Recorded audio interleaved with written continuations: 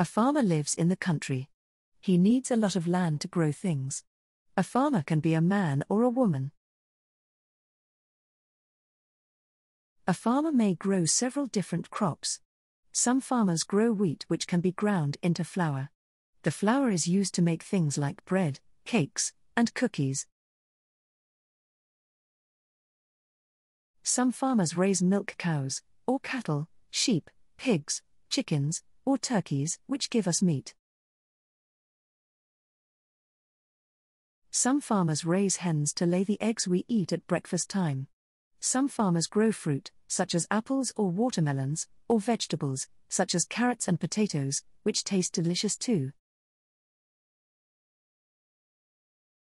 A farmer does many things to raise a crop. He plows the ground, plants the seeds, controls weeds, waters the crops, and brings in the harvest. The farmer uses many kinds of tools and tractors or trucks to help him do his work.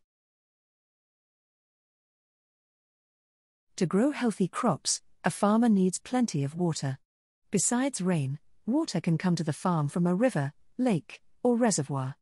The farmer may dig ditches and use pipes to bring the water to his land.